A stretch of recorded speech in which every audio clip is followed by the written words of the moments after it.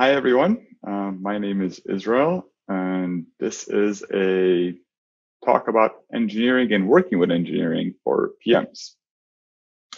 So let's dive right into it.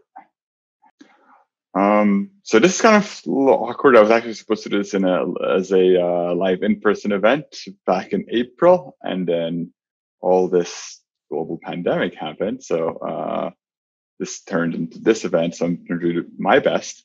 I'll summarize this slide. The TLDR of it is that I used to be an engineer and an engineering manager until I turned to the dark side and became a product manager. And this is mostly talking about some insights that I have both from my life as an engineer and engineering manager and then my life as a PM. So my time was spent about half and half as engineering and on PM side. So a little bit of disclaimers, what I'm hoping to achieve in this one and what this is not. I phrase this mostly as a letter to myself from 10 years ago or 10 years ago when I started as a PM. These are my own opinions. They're not my employers. These are tips that would work for my past self, but there's more than one way to be a good product manager. And for those of you all, if you're listening to this, then you don't have to listen to this caveat, but the last line is mostly written for people who are just going over the deck. Without the voiceover, it's only maybe 40% helpful. So if you are planning to take this just offline and look at the deck, take a look at the speaker notes as well, is what I would recommend. All right. So why is this topic interesting to me and why I think you should be curious about this project, this topic? I would say that Eng, without exaggerating, is your single most important relationship. Engineers can be 10x or more, less or more productive. And when I say productive, it's not necessarily just about writing code. It's about being engaged, doing the right things, the right motivations, and being happy to work with you in a long-term way. And if they're not happy, then all of your strategy and all of your execution chops and all your work with their designers are not going to be helpful. So it's really imperative that you have a good relationship and productive relationship with engineering. So we've established that it's important, and it's probably the single biggest determinant of success, especially in early career. But it's also, I've seen people struggle really mightily. So engineers would pretty constantly complain about being either streamrolled or not guided enough by their PM. So it's a really tough balance to strike.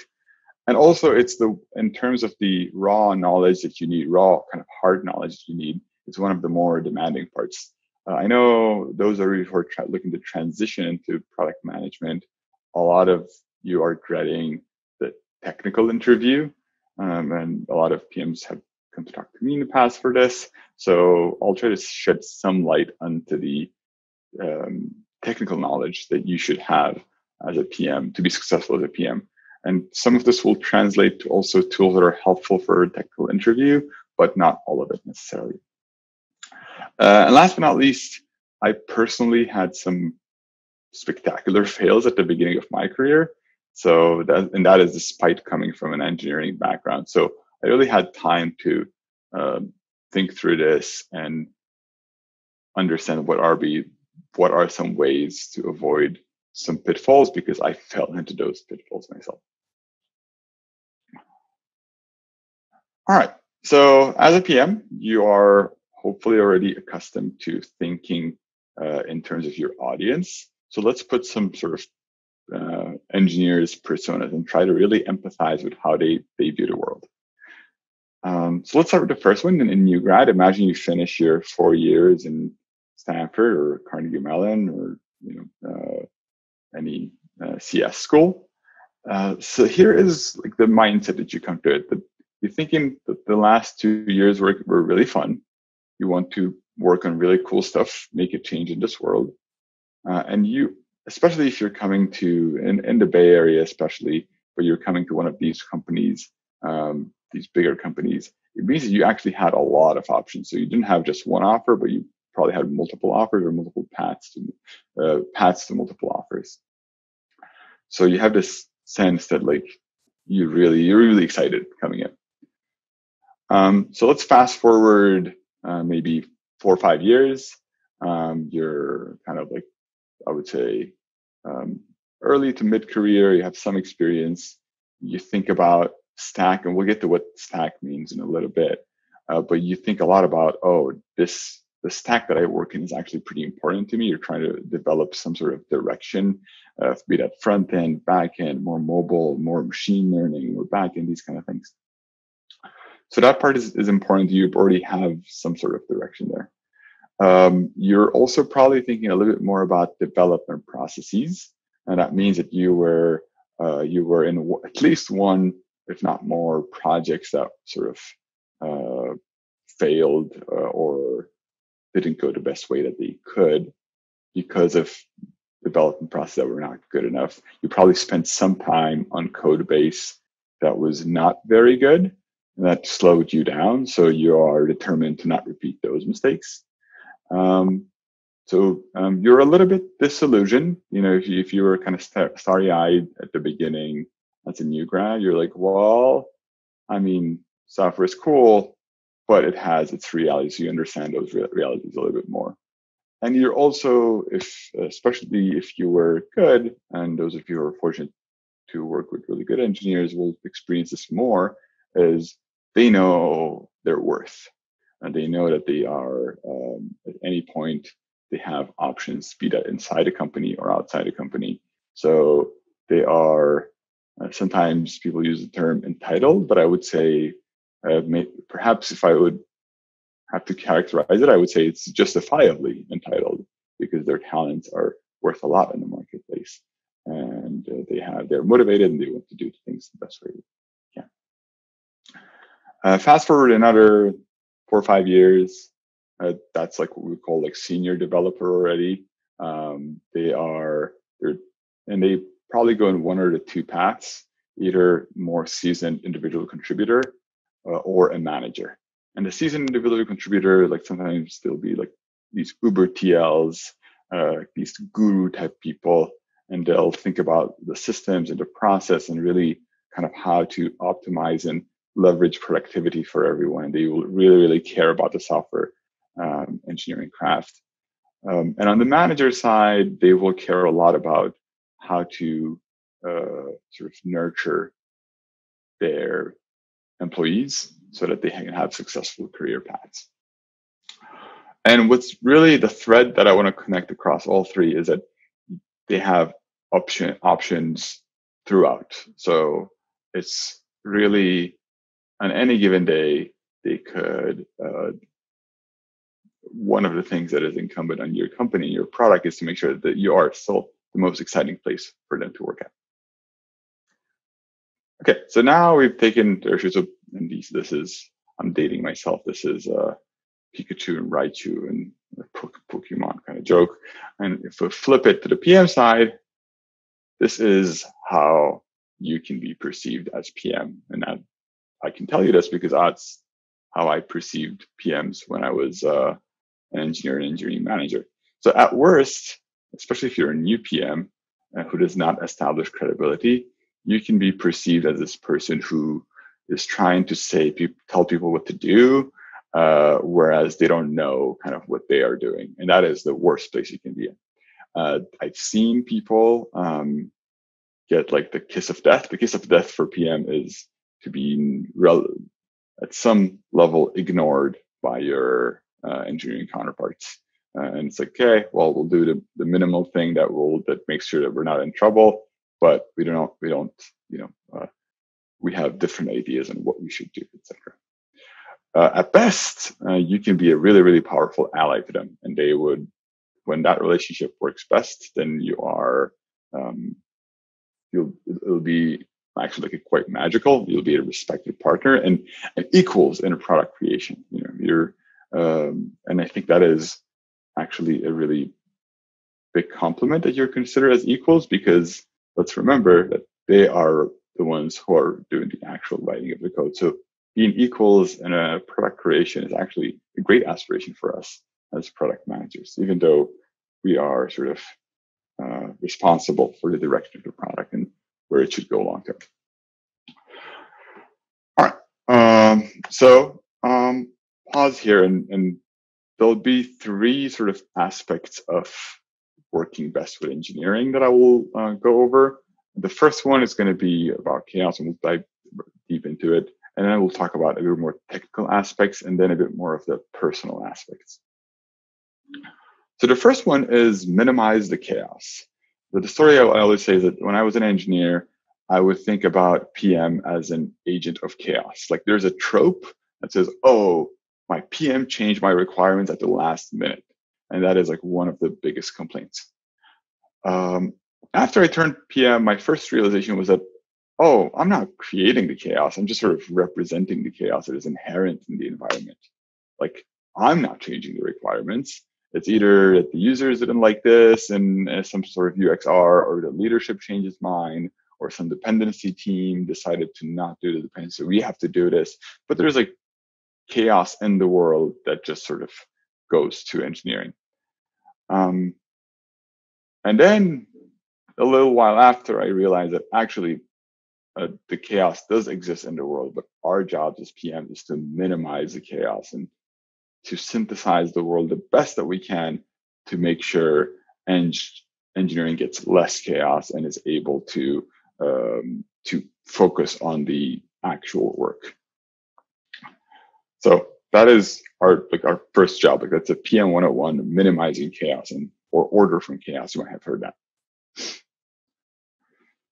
So this is a very old, like maybe at least like 15-year-old kind of comics before I think there was a very robust PM craft in the tech world.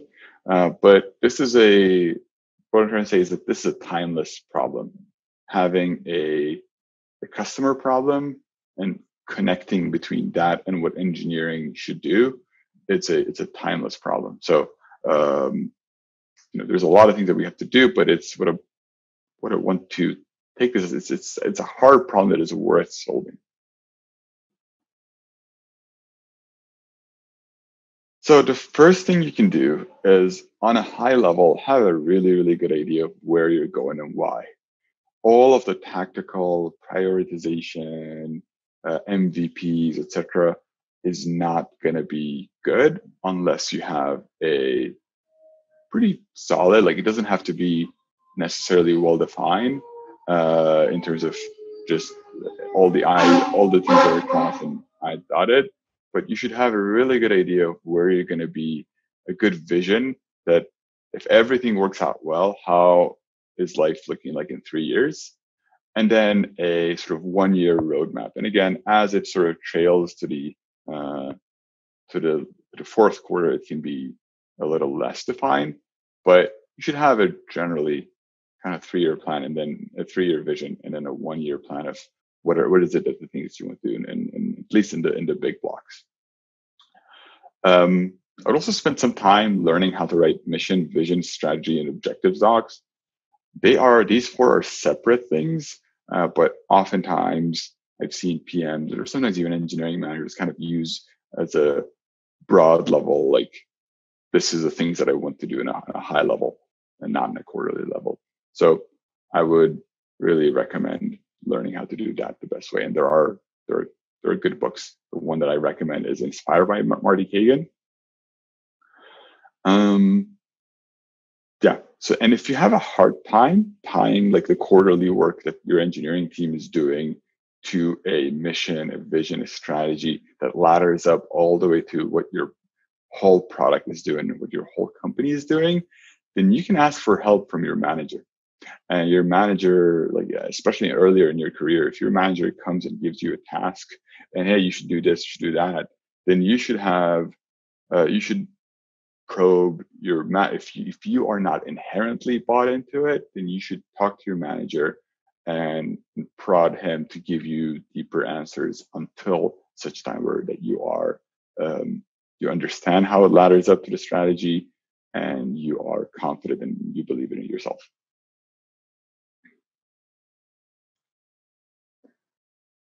So kind of contrasting or a duality that exists with what I just said is all the above.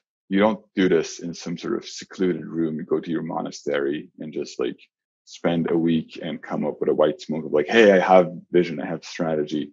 Moses coming down from Mount Sinai, that kind of thing. Everything should be developed in partnership with all your counterparts, and most importantly, engineering. You want to, like, by the time that it's put into a doc, it's all ambient ideas that were already out there. You just kind of formulated them and you've sort of brought it to the world, but it was all the ideas that were going around in the organizations. And if it's not that way, then you want to actually create those opportunities for Eng to influence or talk to them when the ideas are still a little bit half-baked. That doesn't absolve you from having to produce like a good, solid mission vision strategy, but it's okay if it takes a little bit of time. You want to minimize surprises. Oh, by the way, I should mention, a lot of this deck is actually me going out to engineering counterparts that I work with in the past and asking, what is it, the one thing you would want your PM to know? So I took like 4 or 5 of those and I weave them in here. And one of the things that they kept repeatedly mentioning is, oh, like, share with us the idea, not just the thing that you want us to build next quarter, but give us the sort of longer term plan for each and everything. That would give 2 things. 1, it would minimize surprises. And 2, it also maximize opportunities. So your engineering counterpart might have a simpler idea because you're thinking like, oh, I want to do X, but I think that's going to be too difficult. So let's do Y instead. No, you want to actually talk about what that big thing that you want to build is, because they might have an idea for a simpler solution to it. And last but not least, build consensus. If you have, like, there could be occasional cases where your engineer isn't bought into something that you're trying to build, but that should be very much the exception. And especially early in the road, then you really want to dig into why they don't think that it's the right thing to build and try to address their concerns. This is a really important one. Be unambiguous. You want to write, and there's a link on like the art of writing PRDs, project requirement documents, but you want to be as straight as you can with it. Like, you don't want to leave too much room for like, you want to solve all the problems and actually ask your engineers to give you the feedback if it is not unambiguous enough to tell you when it happens, so that you can kind of catch it. Because any parts of ambiguity in PRDs or in mocks or in any sort of artifacts that you're creating it can essentially, if you don't catch it in time and the wrong thing gets built, or at least there isn't a good understanding of what is the right thing, then the cost of fixing that is orders of magnitude higher than the cost of getting it right from the first place. The second thing I would say is just prioritize. And this is an ask that you will get aggressively. Hey, can we get a stack rank of all the prioritization of everything you're trying to do, because you want to do too many things. And your natural response, if you're a good product manager, you probably have some amount of bias for action. So you will want to do more things, just viscerally, emotionally. You'll want to do more things. You'll care about each and every one of the projects or efforts that you have, but you have to prioritize, and you'll try to shy away from prioritization. Oh, like, why do I have to say, should we do A or should we do B? Can we just do both? But you need to be ready for prioritization. And last but not least, track progress. If you're fortunate enough to work with a program manager counterpart, they might handle some pieces of this. But in absence of that, it's incumbent upon you to make sure that the progress is being tracked properly, and you're sort of understanding and finding all the pitfalls ahead of time. All right. I think some of you might have heard this. This is the concept of a shit umbrella. And I think it explains very well what it is there is in the organization, there's a lot of randomization. There might be a lawyer might come in and say, oh, the feature you want to launch, I'm not sure you can actually launch it. What you want to do in those cases is, again, minimize chaos for them. So that is to say, if your product counsel comes and says, oh, I'm not sure if we can do it this way for this HIPAA compliance or whatever, then before you get engineering, you like forward it to engineering, like, oh, what do we do? You want to talk to the product counsel to push back or understand sort of like, well, what is the way I can do this with minimal disruption to my engineering team? If a dependency team comes and say, oh, I don't have this ability to do this in the timeline that we've suggested before, then before you sort of randomize your engineering team, you want to say like, okay, well, what are our options? And you want to get it really, you'll ultimately need your engineering team's input and decision, but you want to bring it to them as the most process way that you can. Be like, hey, all right, this thing happened. Our options are 1, 2, 3. Pros and cons here. Which one should we pick? So you want to really minimize their time so that they can keep productive on everything else. All right, so that was number one, kind of doing your job as a PM and minimizing chaos. And the better you know, most of the PM books you'll read, the Mom Test, Shipping Greatness, all that stuff, and Inspired, Lean Startup is going to focus on that first part of how do you sort of reduce uncertainty and minimize chaos in the organization. The second part is about sort of speaking the technical language. And I think this, in terms of interest on this part, you're going to have a pretty bimodal response to this. Those of you who are either CS grads or engineering grads, hopefully this will be, not hopefully, certainly this will be not news to you, and you may even want to skip forward 10, 15 minutes. Those of you who are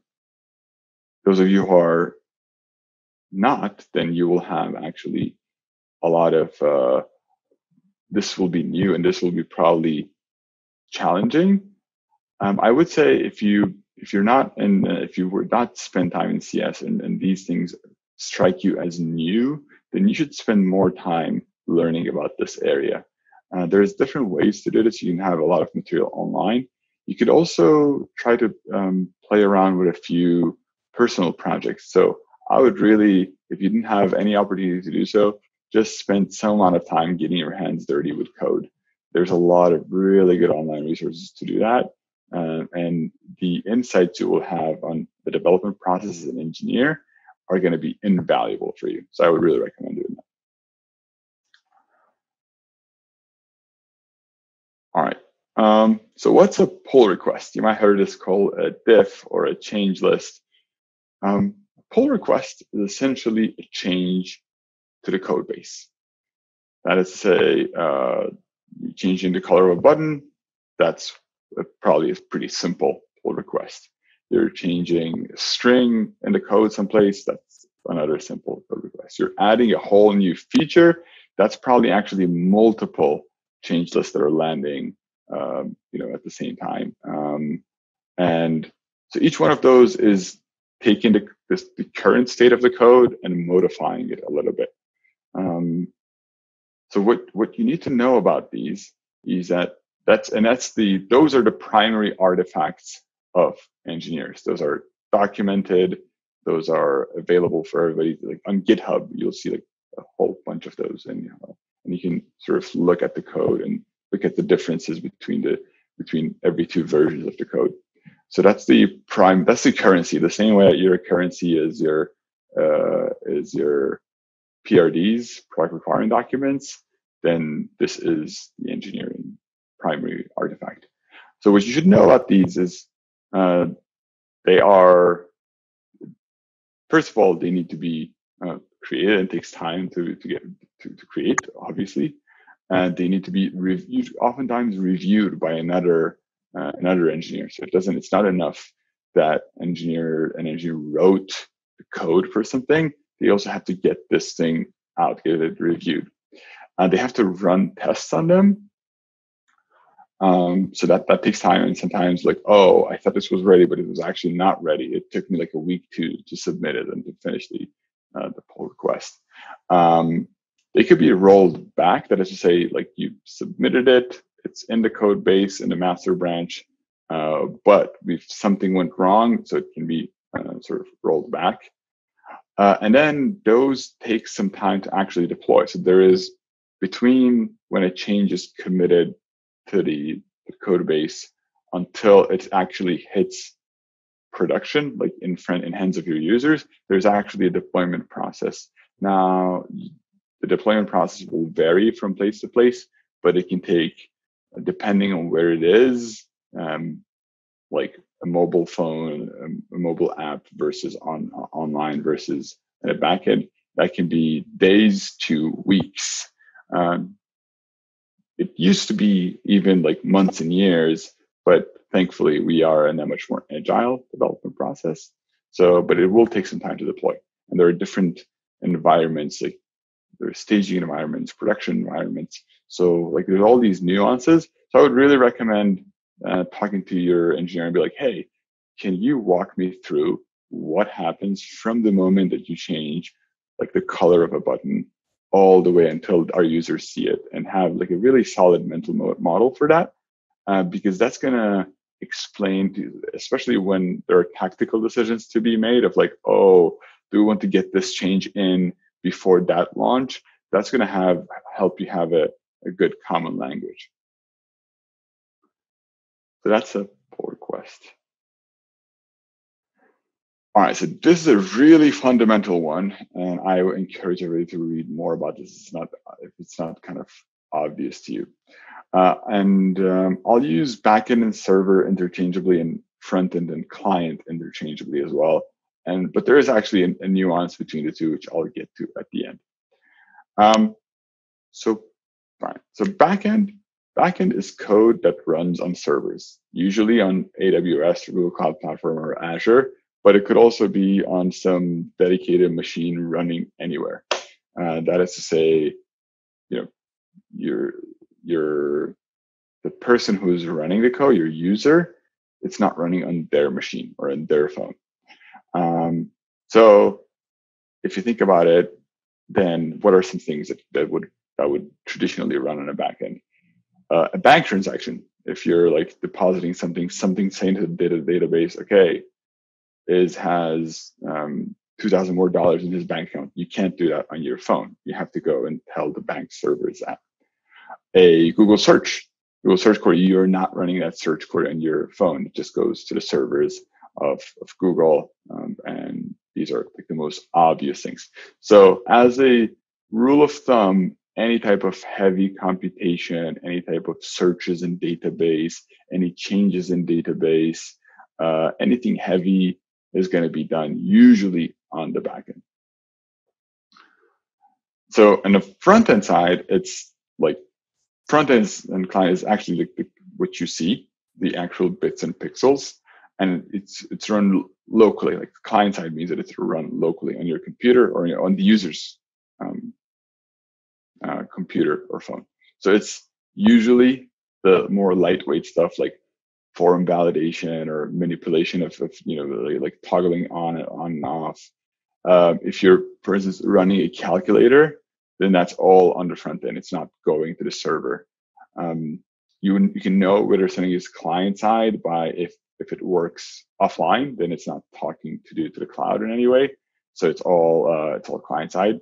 Like a game that if you're playing like Monument Valley or any sort of game that is not multiplayer or cloud, that runs offline, then that's usually all client, all front end. Now you might want to save game state. For that purpose, you might go to the cloud and do the backend work, but it might also just save it on the client side. And I'll address the nuance a little bit, but don't sweat it too much. But almost all all front-end code is client-side, but you can also have some back-end stuff on the client side. Technically, you could run a local database. You could save your game locally. You could, if you have a calculator that is all on the client side, you might still, like, there is maybe a backend, a small server that you're running on the client side that just does the actual computation. So almost all front end is client side, but not everything that is client side is necessarily technically front end. That's a small nuance.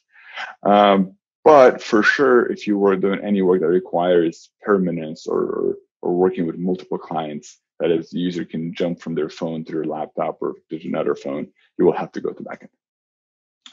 And an important thing for engineers, an important thing to know is just kind of like, there's two different types of front end. It can be native, your iOS or Android app, or it can be front end on a web page. It's a different tech stack. So the languages that you use for front end and back end might not be the same.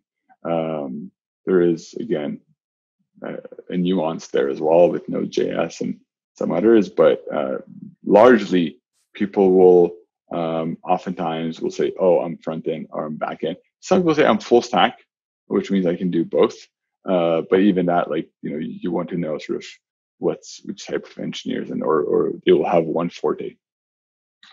The things to keep in mind for each one of them, for web front end, testability is important. Performance, oftentimes you can't put things on the front end because of performance issues and responsiveness issues.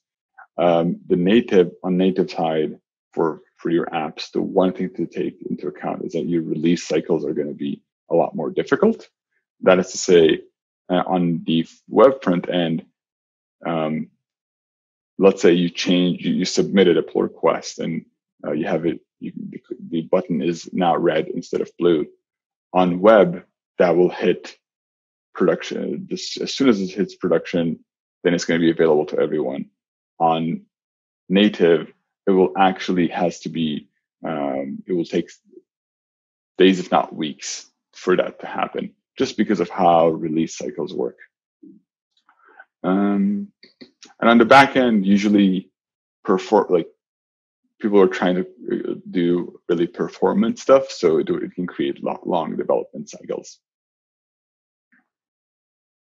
Yeah. And you should have a solid idea on who of your engineers are more front end, who are the back end, and definitely, that there is a difference between the two.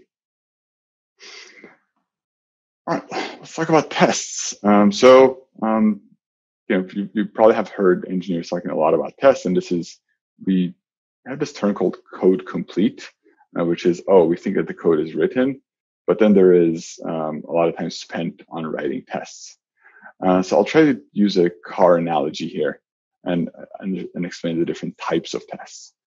So unit tests, start from there. These are the very basic tests that engineers develop, essentially to make sure that the smallest piece of their code works, like to make sure the building blocks themselves work. So imagine you're building a car and you have like a gasket or a piston or whatever, and you're testing that thing in a factory before saying, oh, this can go into a car. So it doesn't give you the confidence that the car will work at all, but you have to make sure that these happens, because otherwise, if you turn on the ignition and the car doesn't turn on, then you don't even know where to look. So that's sort of unit test, making sure each component works on its own the way that you expect it to work. And those would happen. There wouldn't be too much coordination. Like each engineer who is writing the code would also write the unit tests that go with it, and a standard part of development. Unit tests are going to be, integration tests are going to be ensuring that two or more pieces work together nicely. So again, going back to the car analogy, if you have a valve that is connected to a piston and you want to make sure that those work together. It doesn't help to me that like the piston passes stress test and the valve passes its own. You got to make sure to connect them and say that it works. in our case, it could mean that if one piece of code calls another, then you have an integration test that tests both. These will fail in a surprising amount of the times because you're like, oh, well, each code is doing what it's specified to do, so it's just kind of connect. No. And it turns out that no. And an organizational insight is the farther are the two organizations that have built the two components of the system, the more likely it is to fail. So if these are two engineers who are sitting on the same team, likely it will work because likely they're like, oh, hey, like, did you do it this way? Did you do it that way? What do you think? And if it's on the other extreme, two other companies trying to interact on an API, it will almost certainly fail at the first time because there will be some just different unset assumptions that were done while developing each one of those things. So integration is really important, time consuming. Equipped with these two, you can sort of start that like, oh, things should just work essentially, and it's probably true. But at the same time, you wouldn't trust a car actually works just by checking every component and making sure that every two touching components work. You want to turn on the ignition and see that the car runs, right? And so that's the end-to-end test. You're just making sure that everything works. Now, if you're doing back-end work, you're doing like an ML kind of sort of service or a payment API or what have you, you're actually done there. You don't need to do UI tests because you don't have UI. But if you have front-end stuff, then there is one last addition, which is you kind of want to make sure that the UI is tested end-to-end. And it is almost like a kind of an end-to-end test to do, but we outline it as a different type of thing, just because it is a little bit different in it's a little bit different in how you do it. It's as opposed to all the other tests, which are essentially making some calls to code and making sure it outputs what you want. And the UI tests, you actually have the automation of it is actually quite difficult. So you have like these frameworks like Selenium and others do these things, and you could also do them manually from time to time. And that's going to give you the last sort of sample or confidence that everything works. All right. Last but not least, this word tech debt, you might have heard about it, technical debt. And it's the way I would describe it this way. Imagine you heard that engineers say, oh, I hard coded this thing. So there's like the right way to do this or the wrong way to do this. Or, I struggle to come up with an analogy, but like these things can happen at work, at home too. Like rather than organizing something properly or building some desk properly, you decided to cut some corners. It's going to take a little bit. It's not going to be as good. It's going to create additional work for you in the future, but you just don't have time to take care of it right now. So the technical debt. So sometimes and like multiple times a day, probably this happens to engineers. There will be the right way to do something or the wrong, the quick and easy way to do something, and you can choose to kick the can down the road and say, hey, we're going to address this later. We're going to consciously take on this debt, or we're going to make this choice. And it's absolutely a legitimate choice to do. And you should do it from time to time. It's just when they speak about that decreasing their velocity in the long term, then this is what they're talking about. So the rules of thumb is when eng cringes a little bit, like that is, say you propose to do this like the easier way, and they're like, then it's okay. It doesn't mean that you have to stop necessarily. It's just be mindful of that and don't do that too many times. It costs the bank account that you have with your engineering counterparts. I would say in the long run, expect to spend maybe 20% of your time to be spent on infrastructure. So because it'll be like quarterly planning is going to come, and your engineers are going to be like, oh, we need to spend like this much time on just paying off the technical debt from before. Um, and you should like have a good framework for that for engineering, like what's acceptable long-term debt service, if you will. But like 20% is probably a good rule of thumb. And you should give within that, you should encourage this. And it's okay if some quarters you're like, well, actually this quarter we're really stressed, so let's do only 5 to 10%. But then also make sure that like there are some quarters that you're not stressed and okay, let's do 30%, or let's take a couple of weeks that we really go in deep in our info. And if you don't do these things, what's going to happen is things are going to slow down. Your velocity is going to slow down, and ultimately your engineers might leave you if you are constantly putting them in a way where their code base is not one that is fun to work in, and they feel like they are slowed down by their predecessors' choices or their former selves' choices that you've forced them to do. And they're just going to get frustrated and say, "Hey, like my talents are not being utilized here properly because all the time." We're playing sort of the myopic game.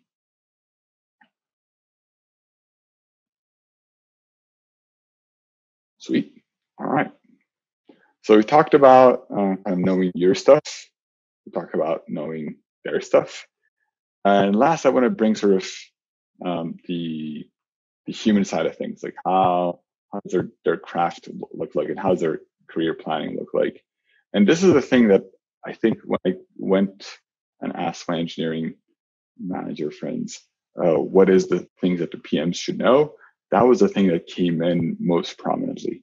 I was actually surprised that very few listed technical things, and most of them were like, I wish they just understand this aspect of it. And I tried to like synthesize it and bring it to like one overarching lesson. And if I had to succinctly phrase this, I would say that it's this.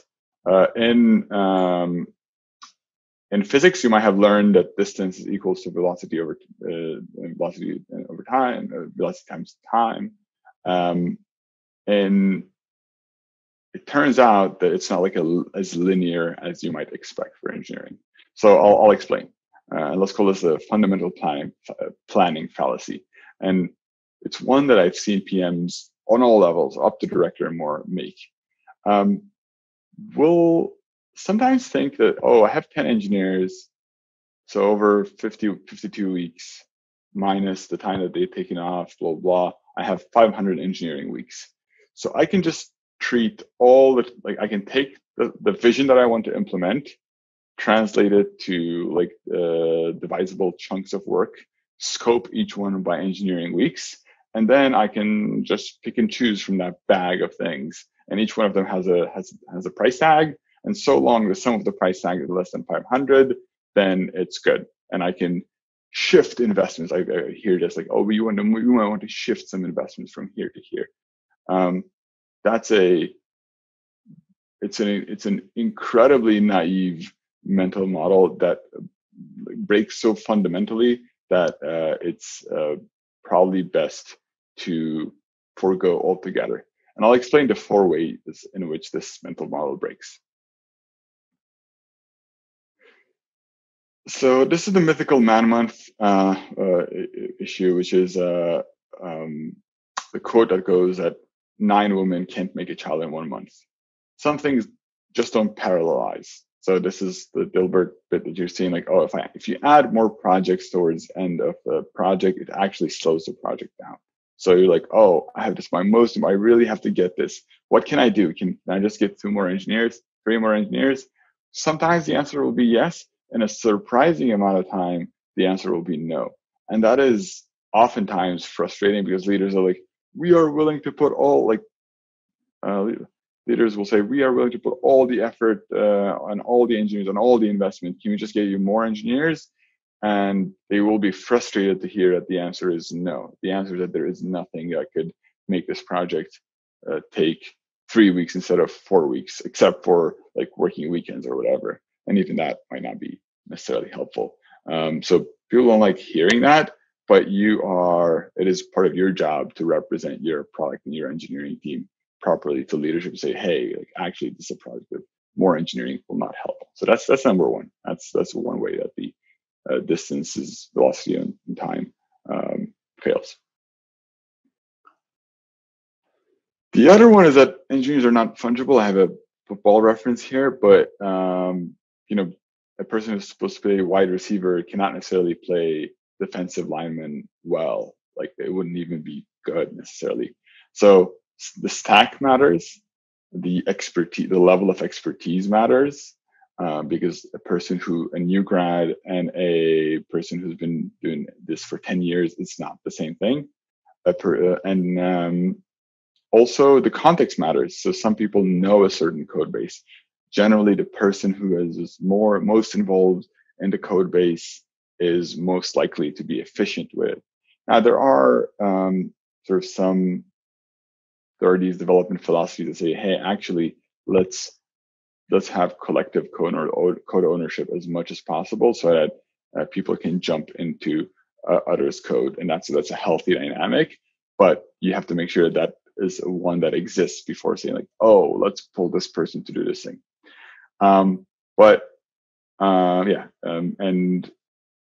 also when we talk about front end and back end, it's not that people go into the careers and that's the only thing that they do, and they can a back end engineer can no longer do front end or vice versa. They could potentially retrain or do more, but it would require them wanting to do this, and B, take some time. So if you're trying to make 4 weeks into 3 weeks, that is not the solution. But yeah, my recommendation, especially as a PM, is rather than trying to move one engineer here, one engineer there, let's pull this person from this project to that project, just get them connected to the mission and let them figure out the how, and partner very, very closely with your engineering manager counterpart, rather than just trying to like play a chess game, or like I'm moving this person from here to here, these kind of things. So the cathedral building, the story here goes, a person walked into by three masons who were laying bricks, and they asked them like, okay, what are you doing? And the first one said, I'm laying bricks. The second one said, I'm building a wall. And the third one said, I'm building a cathedral. There was a quote goes that JFK was visiting NASA, and he asks a janitor, what is their job? And the janitor said that, hey, I'm helping to put a man on the moon. So a really important part of how good is the velocity is actually, are your engineers A, motivated about this, and B, understanding what they're building? And that's helpful because if they understand what is it that they're building, they A, build the right thing, they're less likely to interpret the PRD in a wrong way, just do the wrong thing because it's something that didn't make sense. And B, they'll be more motivated. They'll understand what is it that they're building on a very high level. So just do this really, like, you can't overdo this in my opinion. You want to, it pays enormous dividends to do everything that we talked about in the first part, getting clear PRDs, and at the same time getting them involved from the beginning. If you're doing any sort of, if you can get, for instance, your engineers in front of your users. If you go into a UX study session, you can get them to bring in an engineer and seeing the user interact with it. It's going to A, build motivation, and B, whenever there is like trade-offs that they have to make, they're going to help them make the right trade-offs. So yeah, you really have to, believe in what you're doing, evangelize it, and this is like play the cheerleader part. All right. So this is the fourth way that it's really important, and it's not just distance, is velocity and time. People have, especially in bigger companies, people have different career paths. So I'll give you an example. If you have the coolest project ever, and it will be for a new grad or even in different stages in people's careers, it would be a great project, cool, lots of impact, good technology, all that stuff. But if you're pulling some other engineer who is a new engineer into the team, but that engineer was actually 6 months away from their promotion cycle, and it's actually they really needed to finish the project they were working on.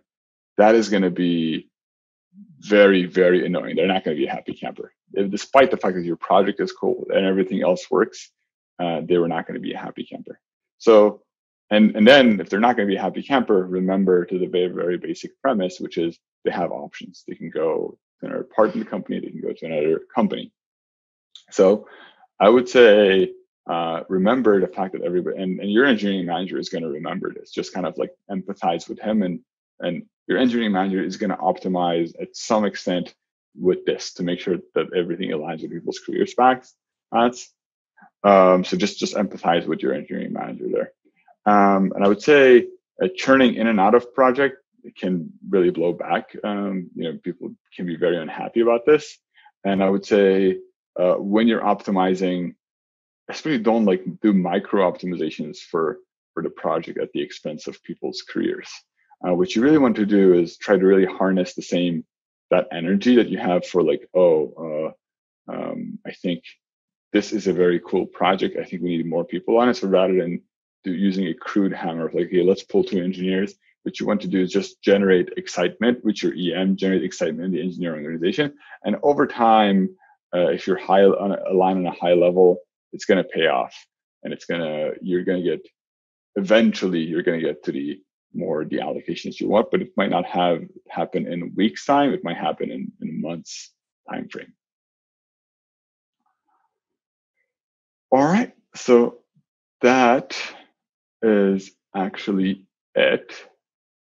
I'll go through the key takeaways from this. The first one is, and it breaks down sort of the 3 parts of this talk. The first one is just PM 101, know your shit. Take the time to understand your product and what you're trying to do deeply. You really cannot bluff engineers. They're very, very good BS detectors. So if you're doing something because your manager told you that that's an important thing and you don't believe in it yourself, they'll smell it and they will be that much less motivated to do it. So you really want to have a really solid understanding of every single thing that you're asking your engineering to do. How does it ladder up to ideally company strategy, all the way to company strategy? At least in a bigger company, maybe to the product strategy. Why is that an important thing? And have a really, really good narrative for that. So that's the first one. The second one is speak the language. This is a non-issue if you're a CS grad or if you spend some time coding at all. But really have a basic understanding and be curious about the day-to-day technical aspects of their work so that you can help with trade-offs. When they come to you oh, we could do this, but actually this would have to move from this release to that release, blah, blah, blah. You need to have a basic understanding of what that even means so you can have a good understanding. You can help them because this is part of you helping them. And third, and probably most important in terms of your relationships, especially with your engineering manager counterpart or your technical lead counterpart, this is not velocity and time. It's not a linear thing. You can't just say, hey, I have 500 weeks of engineering and I just have to figure out how to allocate them the best way. That's not how it works. You want to think about it in terms of mandates, think about it in terms of large alignment, and how do you work with your engineering managers so that the product investment and product outcomes and career needs come together and not just kind of one at the expense of the other. That's it for me. If you want to read more, there's really good content out there. The first one by Tom Eisenman has most of this content and so much more. This an endless rabbit hole that you can spend probably weeks going into it. The Mythical Mammoth is a classic book. It's a little dated, but it's nevertheless has it's a good thing to read on. And Joel Spolsky is a software legend. Good blog. Again, also predated, but it's like more of a classic than anything else. All right. And yeah, I'll feel free to comment in with questions. I'll try to answer them in batches from time to time. And you can find me also on Twitter or just an email if you have any issues on LinkedIn as well. Thank you.